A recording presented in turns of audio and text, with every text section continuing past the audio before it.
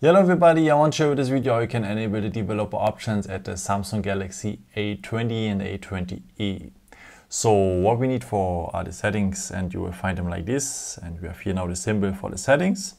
Tap it.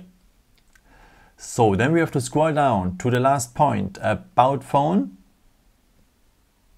So then we need the software informations, and then we need the build number. And we have to tap that build number for 7 times. And now we are for the phone developer. If you go now back one step and another step, you will find now below about phone the developer options.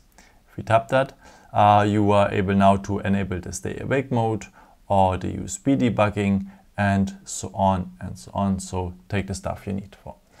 And yeah. If you're ready with all these stuffs and transferring data or maybe whatever you do, then you can disable them again if you go here on off, and now the developer options, if I go back now one step, they are disappeared. No? Then no more below about phone.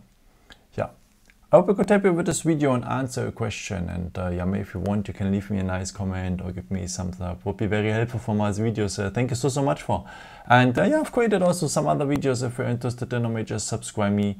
Would be a pleasure to see you again, and maybe until next time. Ciao.